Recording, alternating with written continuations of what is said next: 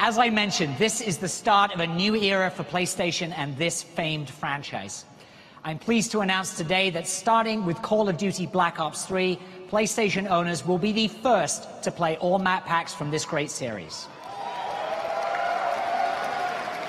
And in addition, PlayStation 4 owners will be the first to play the upcoming multiplayer beta for Call of Duty Black Ops 3 this August.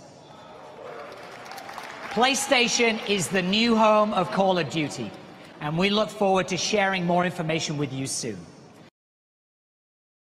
PlayStation. What's going on, guys? It's your boy Flawless Wins here, and I don't know about you guys, but I still can't believe what I just saw this week. I never in a million years thought I would be sitting here watching my YouTube video, you know, my gameplay, announcing the fact that Sony is the new home of Call of Duty. They literally just pulled the ninja move of the year. They dropped the nuclear, they dropped the 25 kill streak on Microsoft, they gave Microsoft a D, they gave everybody who owns an Xbox One the D. And I don't want to sit here sounding like I'm on a huge rant, and you know, I don't want to sound too salty. If I'm mad, it's not because of Sony is getting everything first as far as the beta and the DLC. What I'm mad about is they couldn't tell everybody this before we purchased an Xbox One.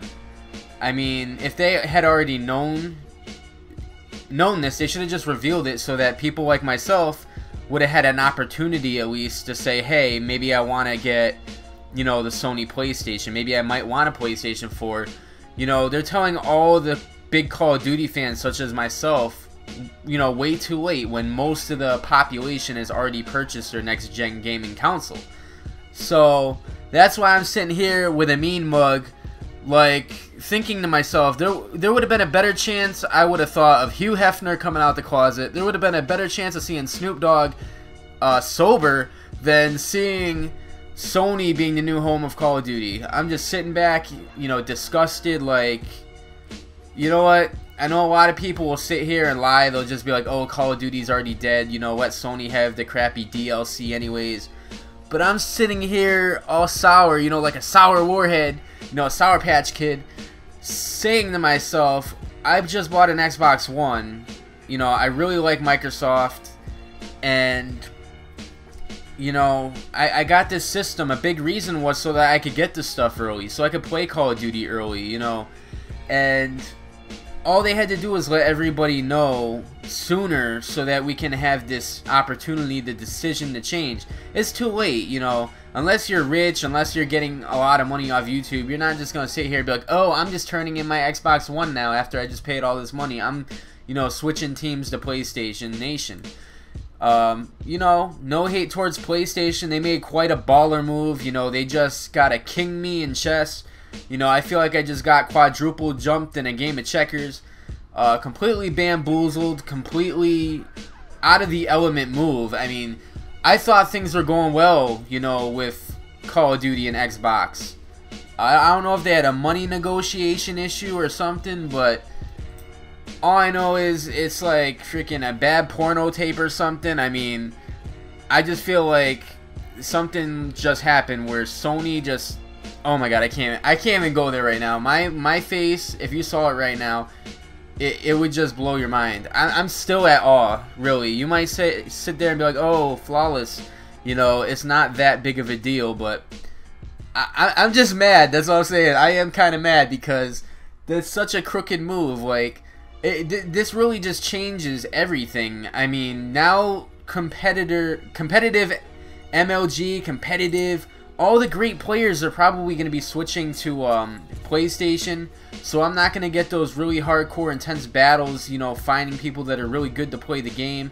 You know, on the flip side, you know, if I was to flip a coin, this may not be such a bad thing. Maybe I'll be going against a lot more noobs this winter. You know, maybe I'll get a lot more better gameplay now that all the tryhards are going to be shifting over to PlayStation Nation. But you guys gotta let me know in the comment section what you think about this whole ordeal. Them just dropping it like mid-summer, you know, just dropping it in like June when the consoles came out, you know, last year. It's just, this move is so crazy to me because Xbox has been the home of Call of Duty for so long. But anyways, you know what? I've been talking about this for half the gameplay, this whole entire troll situation. Now you know my thoughts on that. And yeah, let's move along to what I think about the multiplayer of Black Ops 3. Honestly, I'm not really impressed. I'm happy though, and I'll tell you why. Because it does look a lot like Black Ops 2. The gameplay looks fluid. It looks like it's going to be really, really good. Plus, it's the first Treyarch game on next gen, so you know the game is going to be smooth as all hell. It's going to be smoother than lotion. You know what I mean? So, what's the commotion? Anyways, so I'm just pumped. You know, Black Ops 3 looks good. You know, the exo jumping's not there anymore. There's a slight jump, and then you start slowly drifting to the ground. You know, it doesn't look that big of a deal. It doesn't look like it's gonna be that harmful to people who just want to stay on the ground and play a normal game. What I will say is, from a graphical standpoint, I'm definitely not impressed. I thought that the graphics were gonna be really next gen by now. To me, it does look a lot like, you know, last generation Black Ops 2. I expected the game to look like Tomb Raider. Have you guys seen what Tomb Raider looks like in that E3 trailer? Oh my god. You know, I thought Black Ops 3 was going to have Uncharted graphics. It was going to have Tomb Raider graphics. I thought it was going to be super realistic. And unfortunately, you know, they let us all down in that aspect. All the perks in the game, they look like everything we've already had except for Sixth Sense, which is that new perk where it completely shows an arrow, you know, on your mini-map, letting you know, like, where people are in certain directions if you're, like, 10 feet away. That's something new, but that's no, you know, big difference. The game honestly just looks like Black Ops 2, which makes it hard for me to complain because I love Treyarch and I thought Black Ops 1, Black Ops 2 were amazing games. You know, a lot of people liked World of War, so no complaints there. My big thing though was, like I said, I just expected more, I guess, graphically. I mean, the game looks really cool once you're swimming underwater and you're jumping up. The whole side running thing, like running on walls like Jackie freaking Chan over here, that's going to make the flow of the game completely different. I have a feeling it's going to mess up spawns. It's going to, you know, it's cool because it creates different rushing routes, I guess. But it's going to be a pain in the butt to try to kill people when you think they're one spot on a minimap and then all of a sudden they're somewhere completely different. It's like a teleportation device. They're here 1 second, they're not here the next. I think it's going to probably create some wacky spawns, but hey, what can I say? It's not exo jumping, you know, maybe the running around the walls isn't that big of a deal. We don't know until we see. I can't wait to play the beta.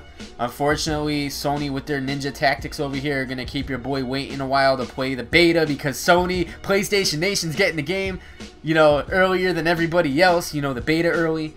So, you know, I just have to sit here with my smug look and be like, GG, you know, good game, Sony. You played me pretty good there. But yeah, look at that. Your boy going ham, going absolutely crazy in this game, playing hardcore. Not something I usually do, but I thought it was really good gameplay, getting that triple escort drone. And the mothership, oh my god, the mothership kill streak looks absolutely intense. That's going to be a game changer if you get it. It looks like it's going to last a long time while it's up in the air. Unless you shoot that thing down, you're probably going to be able to put up some really crazy gameplays. I know that Domination, the second round of Domination now is like unlimited time limit, so expect a lot of crazy high kill games from me. You know, might have to milk the time limit a bit to get some really high kill games.